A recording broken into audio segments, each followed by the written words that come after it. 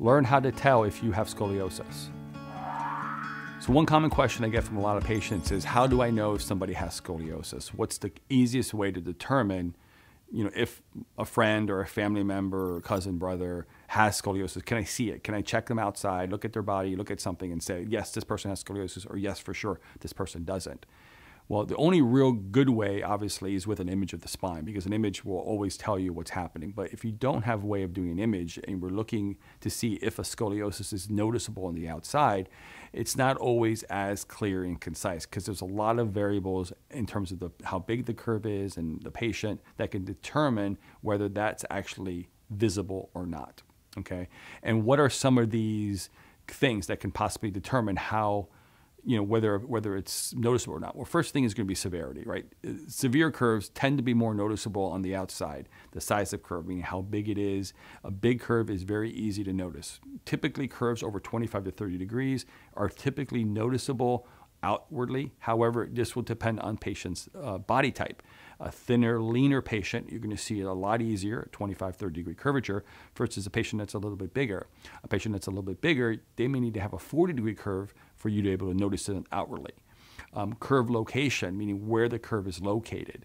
Curves in the thoracic spine tend to be easier to notice because they affect the rib symmetry, and this rib symmetry tends to be very easily noticeable when a patient bends forward or bends, or you can see it easily. Lumbar curves are not as easily noticeable because they only tend to affect the symmetry of the waist, and sometimes that can be hidden easier with body type and even clothes, where rib symmetry is much more difficult to hide, and it's tend to be more noticeable.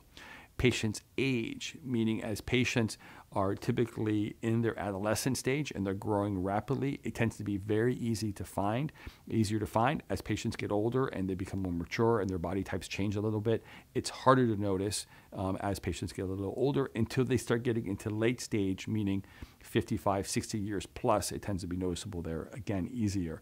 And of course, condition type, meaning the type of scoliosis. The type of scoliosis is typically very related to the severity of the scoliosis.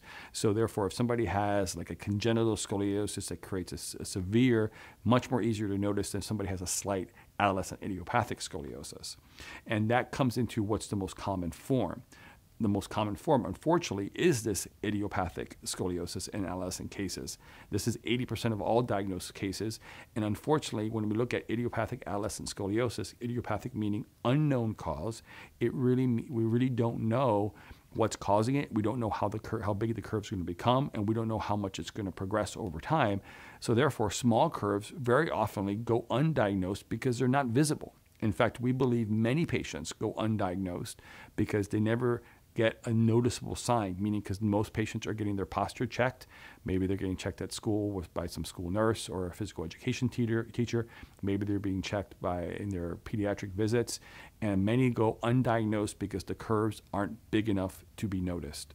They stay less than 20, 25 degrees. They go into the adult stage. They slowly progress in the adult. The curve continues to worsen. It tends to cause maybe some back pain, or they start noticing some asymmetrical waist happening, and then they go in their 40s or 50s and get checked, even though they had scoliosis way younger as a child, but they never noticed it, so they never got diagnosed with it.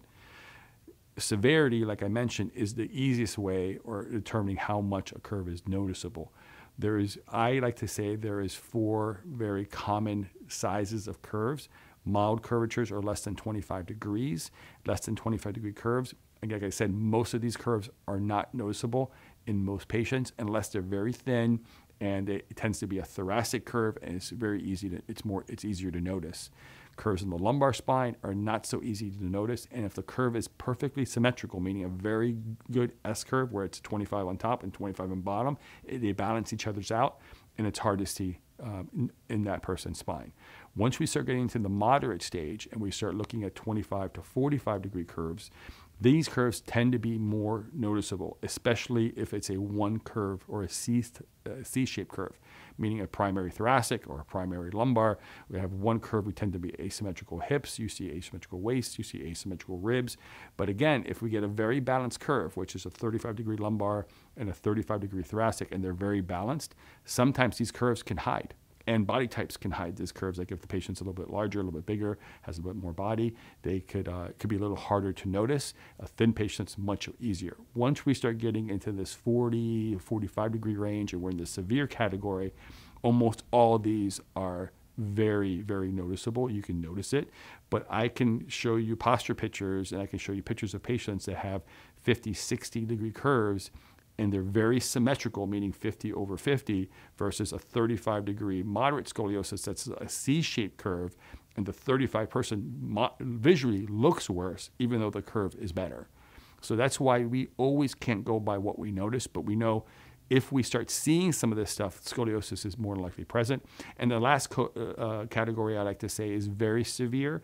And for me, these are curves that are 80 degrees plus. And these curves are almost always noticeable, no matter what the body type, no matter where they are located, no matter what the symmetry. Because when you start getting in this range, there is very noticeable postural differences and very noticeable issues that we're seeing in the person's body. The most common signs of scoliosis in kids is this postural change, what I might notice. So if you notice children that have any type of postural asymmetry, like I mentioned, you want to be concerned about scoliosis being there.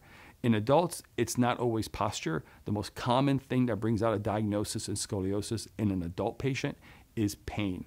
And normally it's low back pain, and normally it's dull, achy, low back pain that worsens as the day goes, feels better when they wake up in the morning, and it can create difficult sleeping. That's the most common pain we tend to see in adult patients, and sometimes it can go into the legs, like I mentioned. Posture changes in kids, the most common thing is uneven shoulders. It can be uneven shoulder blades or uneven ribs. So you see one rib's going back, one rib's going forward. Most commonly when they bend forward.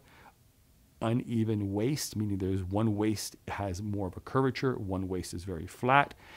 Uneven hips, meaning hips turned. Even a turn in the neck where the neck presents in an uneven position.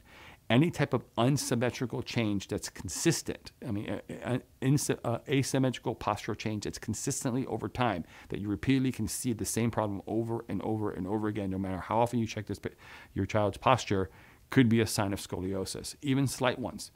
Mostly what I tend to notice is if there isn't a big rib arch, most patients go undiagnosed, meaning the pediatrician looks at the posture and doesn't see a rib problem because they bend them over really quick, don't see any rib deformity, they send them on their way.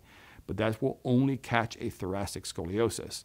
That won't catch a lumbar scoliosis, won't catch a very symmetrical scoliosis, won't catch an upper thoracic scoliosis leading into the neck.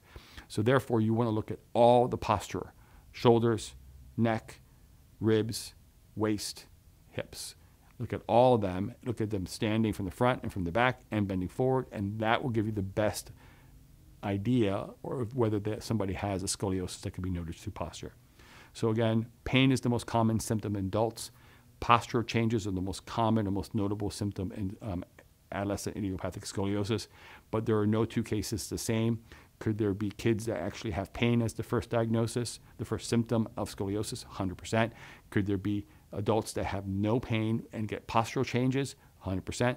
So these two things can go back and forth.